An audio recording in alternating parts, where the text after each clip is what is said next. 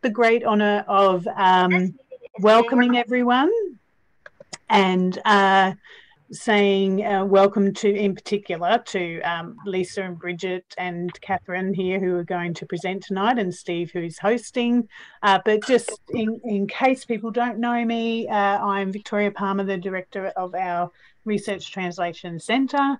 And this is funded by a special initiative in mental health by the National Health and Medical Research Council. And we bring together many different people across the nation and many institutions. And it's my honour to acknowledge country and acknowledge the Wurundjeri people where I'm joining from. And I can see that there's an acknowledgement for Steve for where you're joining from. And I welcome you to put in your where you're joining from into the chat today as well. So I'll pay my respects to elders both past and present and extend that respect to Indigenous people here present today. And just noting on the sides there of our slide that's a beautiful artwork by our First Nations artist, Dennis Golding. So also in fitting with the centre and our objectives, we'd like to recognise lived experience and just encourage everyone to speak honourably and respectfully about our ongoing emotional distress and experiences of trauma, mental ill health, and the work of caring, and all of the experiences of care within this context. So this is our virtual cafe series. I don't even know what number we are up to, but we have a terrific talk planned for the evening. And from here, I'm going to hand over to you, Steve, and let you take the reins for the night. Okay. So thank you. Yeah, welcome as well, everyone. So we're going to have a very interesting talk about community-based intervention for people with severe mental illness. And this was a systematic review and narrative synthesis that was published in World Psychiatry. And I was telling our presenters how jealous I was in terms of how they got into World Psychiatry, and I definitely had impact factor envy. And unfortunately, Carol isn't able to join us. She's this might seem like an oxymoron, but she's in sunny Scotland on holiday. But we still have three great speakers. Next slide. By way of introduction, I lead the Stream B in the Centre on Priority Populations Research, particularly looking at physical and psychiatric comorbidity. And please put questions in the chat or following the talk. And, you know, as it says, add in your views and questions along the way. So next slide. So I'm sure that these speakers are probably well known to a lot of people. They do great work and are very good speakers. Lisa was originally at the University of Melbourne, is now at La Trobe, and Catherine is also at La Trobe, and Bridget is at the University of Melbourne. And I think that's all from me, and I look forward to this evening's talk. Thank you. We'll leave it in your capable hands, Lisa and Bridget and Catherine, and welcome, and thanks for your time. Well, thank you so much for that lovely introduction, Vicky and Steve, and everyone who's been involved in helping us to put this event together tonight. And it's so lovely to see so many familiar faces. It's lovely, even though you're there on the screen, I can still see quite a few of you. And we'll be sharing the presentation today. So we're going to do a little bit of a tag team effort. But what we really want to do is explore this, take you through this paper that we prepared for World Psychiatry, as Steve said, on community-based social interventions for people with severe mental illness. But first of all, we also wish to acknowledge that we're on the lands of the Wurundjeri people and pay our respects to elders past, present and emerging, and extend this respect to any First Nations participants joining us today. And Kat, would you?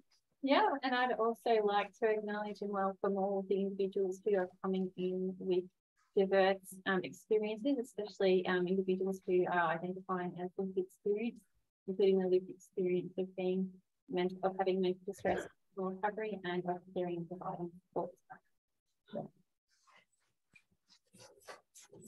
So I just, by way of background, I just want to introduce you to a much larger team than even the four of us. And Priscilla, I think, is there amongst the participants, and Priscilla has been a really important member of this team as well. So we've really been building our skills together, and what that's been about is really recognising that the needs of people living with severe mental illness has to a certain extent been often neglected by research and innovation efforts. And we feel that that's really very problematic when we think about the kinds of problems that often are associated with having a severe mental illness, particularly high levels of coercion and poor physical health and social exclusion. And we think there's so many opportunities that are out there to support people to have flourishing lives. And so that's been really driving a lot of the work that we've been doing. And we've also been very committed to bringing together people from a range of disciplines, including people with lived experience. And you can see that Kath Roper has been a member of this team, Peter McKenzie, who brings a carer lived experience perspective, and Kat as well. So this is the program of work that we've been doing. So we've built on two previous reviews that we conducted back in 2017 and 2016. So different members of the team were involved in some of those reviews. We've also done some reviews for the Sachs Institute, one around the design of inpatient units and how that might reduce seclusion and restraint.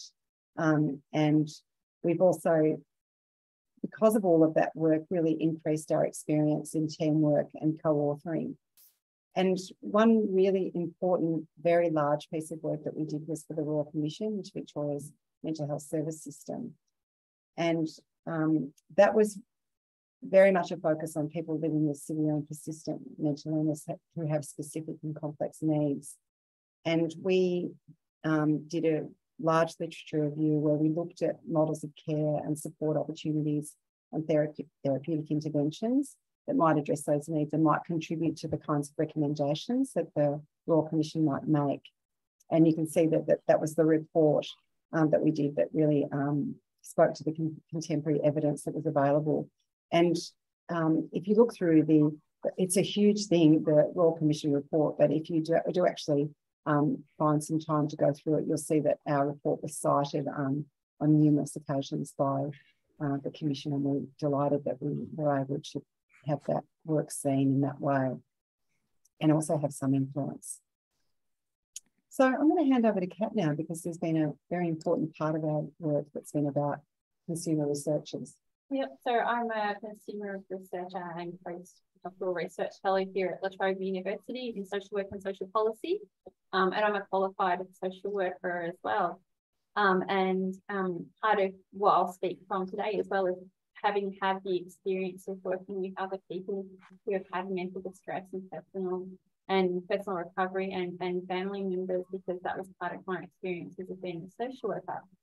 But in the exciting part of the reviews that we did for this was the involvement and the opportunities that were provided to both consumer and carer researchers. So we had both consumer and carer researchers, which is great to have a mixture of perspectives. It's especially important since the perspective of consumers and carers is equally valuable, but can be quite different. It's also important to acknowledge that the opportunities that have been provided through this team and through these papers have included being co-authors and co-authors on some of the other reviews that were mentioned before, like the facts review. It's also really important to remember that In addition to the consumer commentaries that we did, I was also involved in the technical aspects of designing the evidence review, and that's one of the things that I'm really passionate about and have real skill in, and it's an area where often we don't see consumers really taking the lead. Another good thing about this project was I really enjoyed the experience of then bringing new lived experience researchers and helping them increase their capabilities and capacities so that they can do really high quality systematic reviews in the future. But it's so interesting, it's so subversive, and feels a little bit naughty to be the consumers who are commenting and evaluating and saying whether or not, especially on a technical and on a practical level, this evidence is evidence and if it's helpful. So this is a little bit more about the, I guess, the technical contributions of lived experience and of myself to the reviews. So I've added a statistical meme joke, so hopefully someone finds that good. But it's about acknowledging that in addition to having our own story or our own narrative, that individuals with lived experience have very rich ways of contributing to evidence reviews and to research. So we utilised co-design really extensively, including in technical areas, which is an area that often consumers are very silently left out of, that has quite significant ramifications. Another area that's also kind of naughty for us to kind of do is to use consumers as individuals to critically appraise the quality of the evidence using really traditional quality appraisal tools. We also included a consumer commentary because this is so important, because a lot of the evidence isn't going to reflect consumer principles or experiences. And so because we're not included empirically and in peer-reviewed papers so often, it's really important that we have a space in a peer-reviewed paper to fill in the gaps that were left out or weren't represented in those other papers or within the larger discourse. And it's really important to also note that that we also contribute to authorship and dissemination. That's also another place where I'd like to see listening researchers coming through. So here's a quick example of what one of our consumer commentaries kind of looked like, and I'll let you read that on your own. But it's also a little bit about, you know, if we're looking at this from an evidence point of view, how the difference perspective between someone, maybe a researcher that doesn't have lived experience compared to maybe a lived experience person might see or understand the language of the papers differently. And one of the areas that I'm often really critical of is languages that's around population. One of the things that we were really mindful of was the way that this population specifically tends to be languaged. So things like SMI and serious and persistent, and how those phrasings of this population were uncomfortable with for us. And it was also to acknowledge that those tensions haven't fully dissolved, that we still have to compromise with the way that the language was used in order to connect with more empirical audiences. So some of the things that we were really interested in looking at was things like the impact of systems, of loneliness and social isolation, the impact of financial stress, lack of employment, daytime activities, physical health. We know physical health is an area which is often neglected in this community. The role of housing, family and carer support, and help to deal with stigma and discrimination, access to mental health services, support for distress and information, and that comes from the HAZER. What's really exciting, even when we think back to the language of the last slides, which is still reflecting, I guess, researcher and clinician language and experience, is to then think about how we are hoping to progress more towards the way that we as consumers think of and conceptualise its research problem and how it could be solved and how we can measure these outcomes. And so this is from the VMIAC declaration. So for people who are interstate, the VMIAC is our peak body for consumers in Victoria. And this is from their declaration, which was released in 2019, where they got together and they wanted to build a picture of what the service system looks like. And you can see, compared even to our last slide, that, you know, things like animals, nature, acceptance, happier, are perhaps how we're not measuring things in the evidence that we found. So it would be great to progress in that area. Thanks, Kat. So Bridget, over to you. Yes, thanks, Kat.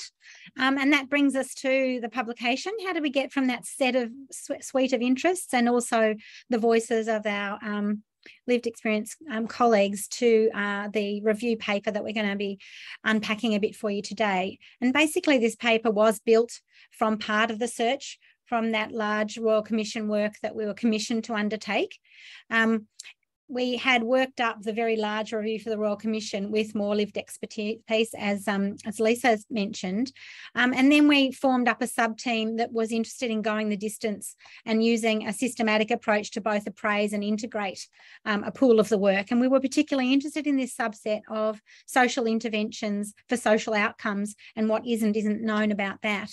And look, I can honestly say that we do have an influential team. When Steve was describing how does it land, how does work land in world psychiatry, well, that's definitely some kind of mystery to me also.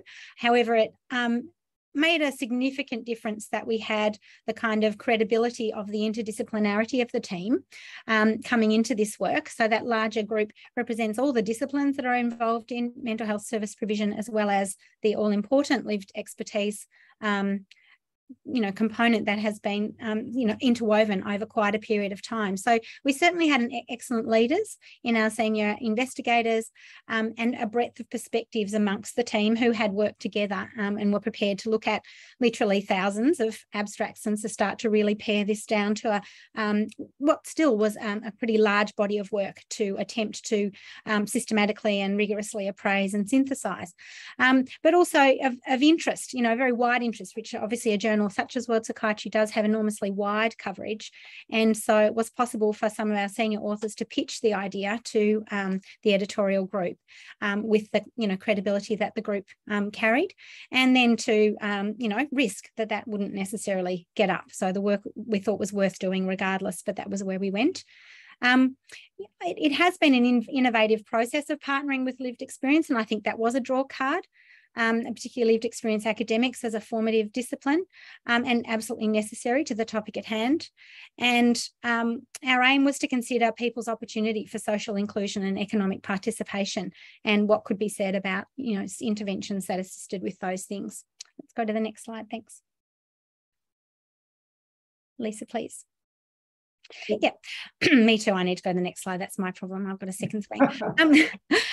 So yeah, socially focused inputs absolutely are needed for social outcomes, essential social outcomes. And as we know, social exclusion is a very major concern for people with this population group that we're discussing, being at increased risk of poverty, unemployment, and poor and unstable housing, and how fundamentally diminishing that is of this population. And certainly from a kind of, again, world perspective, right across developed and not developed countries, mental ill health does account for a very significant financial impost attributed to non-communicable health concerns, according to the World Economic Forum. So it's got that sort of gravitas attached to it as well. The World Health Organization's Mental Health Action Plan highlights that people living with persistent mental health concerns in the community should have access to integrated and comprehensive health and social care to optimise their health and social outcomes. So the question is, do they? And we were interested in the more recent evidence because I think we recognise that the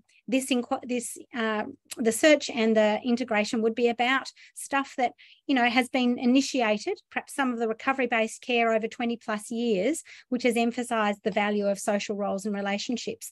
But how are we doing in more recent times? How are we building on that platform of rehabilitation-focused research in the post-institutional era? Next slide, please. Clearly, there's investment in social interventions, but those have lagged. I think most of us in this community would absolutely consider that to be the case, behind pharmacological and psychological interventions. And, you know, the psychosocial intervention is in itself tricky to discriminate sometimes. Psychosocial interventions can conflate models of care, like ACT, that are vehicles for delivering biopsychosocial interventions, with what you might think of as pure social interventions, like supported employment. But regardless, investment in social interventions has lagged, and you know, there are obvious barriers to doing this work well. These are particularly complex interventions, I guess complex in the sense of being multifaceted. You know, some people would say that psychosocial interventions are kind of not rocket science, and that's part of some of the maybe the lesser interest in some cases. They're needing to be personalised. That's part of their complexity. They create problems for systems, more so than a problem for people and families to understand or recognise. So in order for interventions to cross over systems and to be multifaceted, that creates that problem of complexity, arguably. There are definitely problems with definition of social interventions, and we see in the NICE clinical guidelines, it refers to family interventions, for example, as psychological interventions, maybe, you know, like CBT, and also as psychosocial interventions, but it doesn't use the term social intervention, even in relation to some that clearly are, even things like enabling employment, education, or community activities. And we think peer support is an interesting one. It's not usually referred to as a psychosocial intervention, but it's clearly very social in its context and its outcomes. There are also problems with assessing outcomes in the psychosocial space. There's such, you know, the impact of supported employment is easier to assess than, for example, the quality of relationships and quality of life. And we find in looking at this literature that we have to work with what is there in terms of the key terms, the outcomes for searching purposes. So in a way, it's not surprising this is a long paper. Because of the breadth of work that is attempting to encompass. And I'll hand back to Catherine to talk a bit more about the methods we've employed. Thanks. I'm really excited to be talking about the methods for a systematic review, which probably sounds quite funny to people, but this is a space where I'd really like our lived experience researchers to get really, really good at and to get excited about as well, because it's a great space from which we can test and create change. So I'm going to tell you a little bit about some of the features of our method. So our specific scope was reporting on the effectiveness of certain interventions that were social in content and that aimed to also improve social and economic participation for people living with severe mental illness who are also living in the community. We were looking for articles that were published in English, which is, I guess, a limitation of our search. And we're looking at 2016 to 2020, which I was talking about earlier. So under the search, you can see the range of databases that we searched for our articles. And in the next slide, I'll show you how many there were. Bridget also spoke about our terms that we were searching for. So I guess our key heading of terms were around words that we could use to identify articles that were addressing serious or severe mental illness, for models of care, interventions and outcomes. But obviously the list that we actually used in our searches was much, much, much, much longer. Yeah. In terms of our key code for people who are interested in that, our participants were adults, and we had to find within the paper that it was reported that 50% or more actually had a diagnosis of schizophrenia, schizoaffective disorder, and I think bipolar as well. And we can talk about that a little bit later on around how we talk about using diagnostics in that space. But we also looked at interventions. So we could do interventions for individuals, for a group, or for a community. We don't have a comparator listed because we weren't just doing RCT, which is often what systematic reviews are for. We opened it up a little bit further, and we were looking at qualitative, mixed methods, and quantitative. So that's how we went up the C from PICO. In terms of our outcomes, we were looking for social and relevant interventions, so social skills, social functioning, carer and support experience, housing stability, employment, engagement, community activities and empowerment. So papers like editorials or other reviews or meta-analysis were excluded. We were looking strictly at intervention in papers. And we also conducted a quality assessment, and our quality assessment tool was the payment. Very, very exciting. So for anyone who's done a systematic review, I'd like to share that we title screened 18,000, or we had a total number of 18,540 titles at the beginning before removing duplicates. And after the process of screening, title screening and abstract screening, we've had a total of 72. So here's just a quick little summary table. Often people, especially psychiatrists who are empirically trained, are very interested in the number of RCTs within a group of evidence, and systematic reviews are certainly designed to pick up RCTs, but we can see how our review was actually really important and really interesting, because there actually weren't that many RCTs in the papers that we identified. So if we were only including RCTs, you can get a sense of how much important information we're releasing. And we can also notice that you know, most of the countries that were included in these publications were kind of wealthy, countries. Yeah. And what's that? Yeah, so people who aren't familiar with that term, we're talking about randomised controlled trials, which is sometimes sort of talked about as sort of the gold standard evidence. And yeah, that low and middle income countries that we included, we didn't see as many papers as we would have liked, and we'll come back to that later. But basically, you know, we did this rigorous process, and we had 2 reviewers for all the full text reviews, and then we had a senior reviewer who also helped us with any kind of conflicts in terms of what should be in, what should be out. In small groups, we summarised the papers that were in particular groups, and you can see here the kinds of groups that we were able to summarise to put the papers into, and then we summarise those papers. So if you look at our paper, you can see that there are summaries under each of these headings. And then with the narrative synthesis, we were able to identify patterns of findings across included studies, and we explored whether the effects of an intervention vary according to the study population.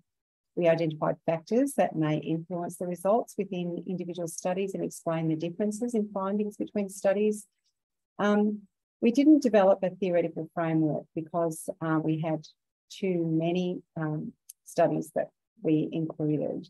And it was going to be too much for us to do that in terms of the underpinning effects of each intervention. But we summarised the factors that potentially were relevant to effectiveness and implementation across our included social interventions. And of course, we did an assessment of the robustness of the synthesis together.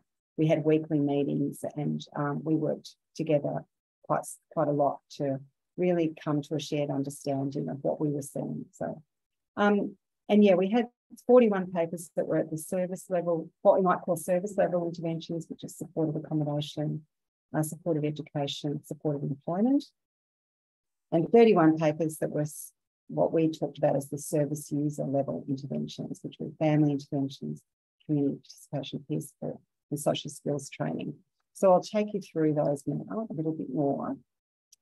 So with the service level models that supported accommodation, as I said, we had 16 eligible studies, 9 focused on housing first, and some of very good quality with positive outcomes in relation to achieving stable housing. So that's one of the most common outcome measures for these kinds of studies. But there were also other models of supported housing, and they were also associated with positive outcomes, particularly regarding housing and independence. And many studies highlighted the value of supportive accommodation for people's recovery. But there were also varied outcomes depending on people's needs. And what we noticed that needs tailoring and the use of different models depending on people's needs and also the context. So with supported education, there were 5 papers focused on recovery colleges. So a lot of that evidence has moved away from what might have been a sort of more integrated education type of approach to what we found was mostly recovery colleges in this more recent evidence. It was consistently positive regarding student satisfaction and improvements in wellbeing and reduced social isolation, and often described as a stepping stone to other kinds of opportunities in the community, but no RCTs, and there's really a need for more robust research. And I'm aware that there's the Recollect study that's in the UK that's addressing that very issue. So watch that space in terms of the work on recovery colleges. Supported employment, 20 studies that we could group into 3 main types: individual placement and support, sheltered employment and vocational rehab. And individual placement and support sustains very good evidence of positive employment outcomes, but it's very important to maintain fidelity. And there were also these papers on supplemental interventions to enhance employment outcomes, but it was hard to achieve engagement in those enhancements like cognitive remediation. They seem to be helpful in some contexts and in some age groups. And there was good outcomes regarding employment in many studies, but how this is defined can vary, and lots of the implementation issues, cultural issues are important, and volunteering is a worthy goal with good recovery outcomes.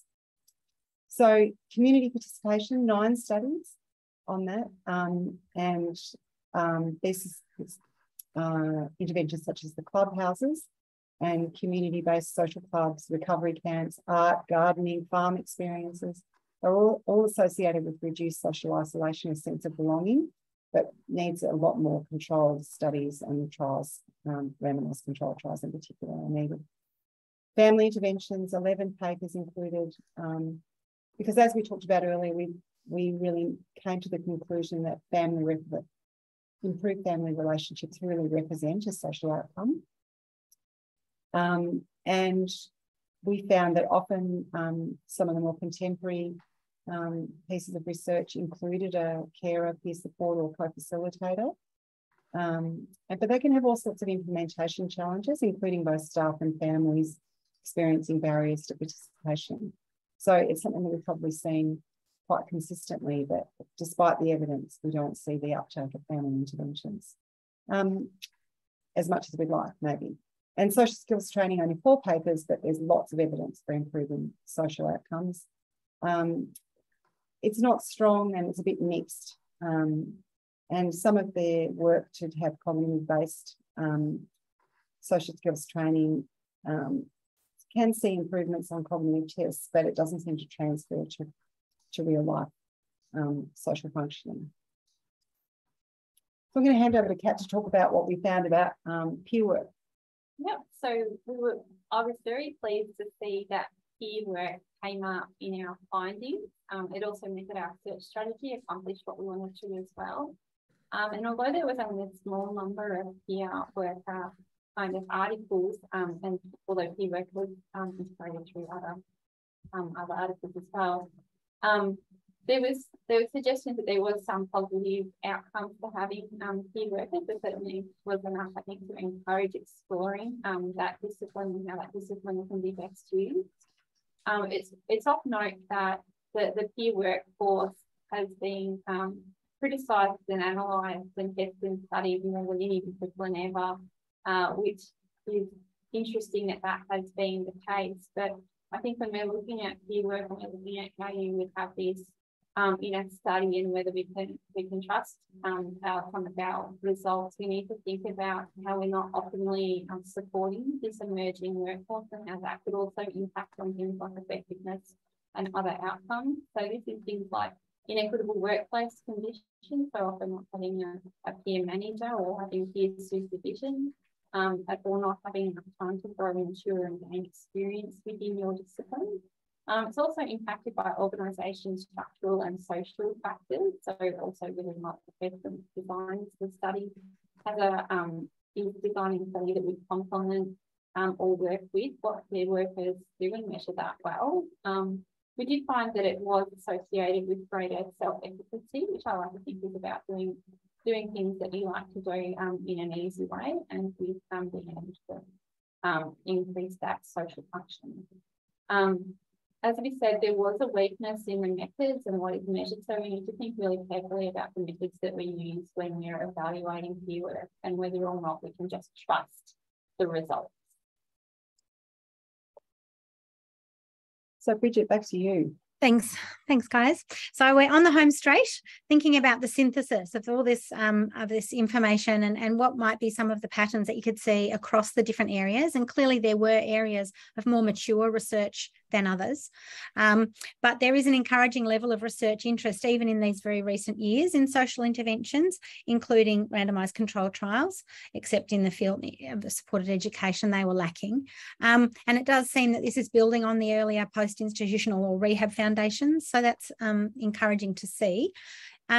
There was there is this corroboration, I guess, for particularly the mature data around housing support, individual placement support, family support.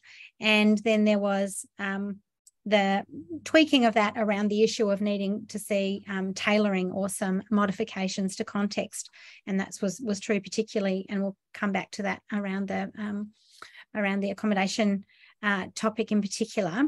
And yeah, the findings on the cognitive augmentation or cognitive remediation is interesting because it did not appear that these generalised to everyday social skills, and a couple of exceptions related in particular to behavioural psychological approach of something called errorless learning. But overall those were not strong findings. The positive results for peer support did include 4 randomised controlled trials, and those are encouraging, and they seem to be that the outcomes at the end of those tended to pertain to confidence and engagement. And the fact that there were only a small number of a paucity of economic studies in this field is problematic for the ongoing sustainability of what, as we've described earlier, can be quite complex to implement. Next slide, please. We looked at what were common stories of success and failure, in particular in maintaining quality. And essentially, there were a set of facilitators, particularly that really related to commitment at an organisational level, and then also to quality, which was expressed in the attention to process and to people over, what is quite a long time course for many of these interventions. So whether that was about the quality of training delivery, the ongoing supervision, the monitoring of process and progress, and the formation of a team approach to the implementation process. So those were some of the areas of, that represented commitment and quality. And then in terms of barriers, these were seen to occur at a kind of local operational level, but also at quite a stand-back societal level or at a public policy level, there were barriers. And so, yeah, there could be non-alignment of local policies and contextual challenges locally. And for instance, in terms of supported accommodation, there's quite a sort of high-level population housing policies that had a significant impact on difference between them, and the same with employment levels of local employment and so forth. And particularly in relation to families and family interventions, the negative referrer attitudes and the ability to access them were significant barriers for some interventions to be sustained to a high quality level. Next slide. Factors, difference. Yep, that's it. So yeah, just thinking about the supported accommodation piece in particular, the policy context could be either a barrier or enabler. And there was very wide diversity in housing policy, even within a country. So Canada has a lot of the literature around housing first, for example, but variations between states and even local council districts made a difference to the success or otherwise of housing first. Cultural norms had a bearing, particularly in areas of employment and family, what might be considered the norms around engagement in the workforce and family responsibilities and so forth. There were some specific service component barriers in the forensic setting, for example, around employment or engagement of families.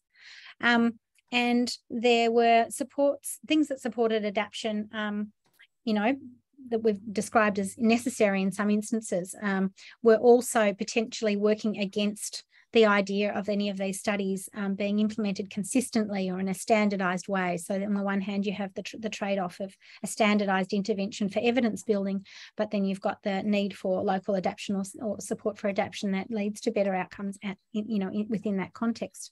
even when consistency was possible, so there weren't these more ideological barriers or genuine barriers to consistency, just at the most basic level, key terms language and vast differences in duration were significant obstacles to comparability. So on that note, I'll hand back to Lisa to bring us home in terms of limitations and the larger contribution of the study to the evidence. Thanks, Lisa. Yeah, so there's this question of the strength of the evidence and its generalisability is something that, you know, we at Alive in particular might be really interested in and thinking about how much do we sort of, what do we do in terms of driving some of the translation of this evidence. And some of the common limitations are really this idea of all the different things that are actually being measured and the range of measures being used, and how do you actually determine what's actually been successful or a good outcome. And you can see this even across the different studies in terms of the different kinds of measures they use, but even in particular contexts, so you might even see housing or employment, there's still different kinds of things that these employment focused studies are actually measuring. So they might measure the number of people employed or the duration of how many hours they're being employed per week, or what wages they earned. And then we've got this issue of bespoke tools. So that means that the researchers have actually come up with a tool themselves that hasn't been psychometrically tested and also can't necessarily then be used to compare those same outcomes across different studies, which causes some issues around generalisability. And Bridget's already mentioned these problems about varying follow-up periods. So you might see some studies that have had the opportunity to follow people up over quite a long time, some quite a short time. So it's actually quite difficult to make comparisons. And also we commonly notice that what a study will refer to treatment as usual, but that isn't necessarily well described. So it becomes really tricky to know the degree to which treatment as usual translates across different studies in terms of what people are getting or not. And we've already mentioned that not many studies that were actually conducted in low and middle income countries. There's a strong emphasis on many of the participants in these studies being men. So perhaps there are important gender differences that aren't being picked up. And, you know, that idea of the champion and the local enthusiast, you know, maybe driving a lot of this work, and how do you actually replicate that elsewhere? So, you know, finally, social interventions need to be tailored to the person and be context specific. And that actually can be quite a challenge to get buy-in to enable that to happen. Studies of the same intervention may report similar positive findings, but this might obscure more nuanced interpretations. So, for example, you know, just getting a low-wage job for a few hours, is this really a social outcome? Is this really a social benefit to the person? And, you know, similarly, we saw that some people were achieving housing stability in some of these studies, but that wasn't necessarily translating to good recovery outcomes or other clinical outcomes. And so what's actually happening for those people might be something we'd want to further explore. And of course, the success of an intervention might be influenced by culture. So it may not be as important in a very family-focused type of culture to have people actually achieve independent living. That may not be the priority. And a recovery orientation seems relevant to all of these social interventions, and it seems to be particularly facilitated by having peer support workers. And of course, they're also making lots of other contributions in these studies. So our conclusions are that our findings corroborate existing evidence, the investment in supported accommodation, supported employment and family interventions for people with severe mental illness. There's encouraging evidence for peer involvement in delivery of social interventions. There needs to be more health economics emphasis because it's likely to influence government support for these interventions. But we also need to continue to investigate what social outcomes are of most relevance to service users. Would these be valued by society enough to support the investment that's needed? Are we really going to put money behind some of these important things like loneliness and social connection? And does social inclusion have to mean participating in the mainstream, or do we also see the value in having some continuing standalone services that are specifically focused on people's severe mental illness. So these are some of the resources, the recommendations that for expanding the evidence base. We think an internationally agreed definition of what constitutes a social intervention is required. We need to have agreement on the high-level social outcomes that should be reported. We really encourage journals to encourage more consistency of definitions in papers and to describe better what they're talking about and have greater consistency in the delivery and methods of studies evaluating the same intervention. As we've already talked about, encouraging more RCTs. Valuing qualitative evidence is actually really important. And if you read our paper, you'll see how much qualitative evidence really contributed to our understanding of these interventions and what people are getting out of them. And of course, the future needs more lived experience, voice, co-design and co-production. And we've got some resources and references there. And I'll particularly draw your attention to this nice summary that was undertaken by MAD in America. You may not want to read our 28 pages, but those 5 pages are actually pretty good at summarising our paper. So thank you very much, and I'll stop sharing there. Okay, thank you. Thank you very much. I see we've got about just over 10 minutes for discussion. I just, what was one comment I'd make, it's hard enough standardizing something when you're doing psychotherapy research. A social intervention must be even harder. Yeah.